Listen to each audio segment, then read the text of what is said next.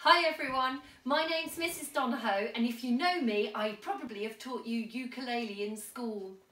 Even if you've never had a ukulele lesson with me, go and check out the pieces on the Solihull Music Service website and then come back because I'm here to show you the 4 chords that you need to be able to play them.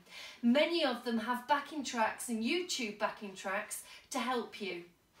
First of all, before we get started, you need to remember that the thumb is very important when we play our chords. He sits sat upright, not fast asleep, and definitely not in, you remember, McDonald's, but he's sat upright at the back of the neck, near to the nut. Then we need to place our fingers on the frets, but remember, that's not on the lines of the frets, it's in the gaps, in the boxes. Fret 1, fret 2, fret 3 are the only frets we're going to need today. And we will also need to remember the names of the strings. So to remind you, the G string is nearest the nose, the C string is the next one down, then we have the E string, and finally nearest the toes, the A string. If you remember the rhyme, it was girls can't eat ants. So, the first chord we're going to look at today is the chord of C. Here's what it looks like written down.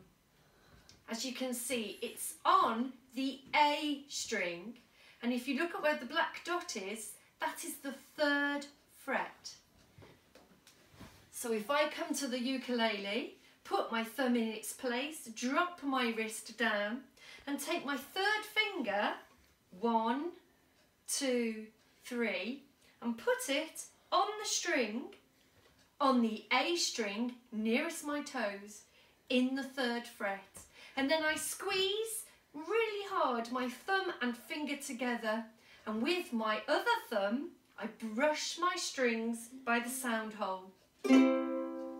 The chord of C. If you take your finger off, you should have a nice line indented where the string was. If you don't, you need to squeeze a bit harder. Come back in a minute for the chord of A minor. Bye!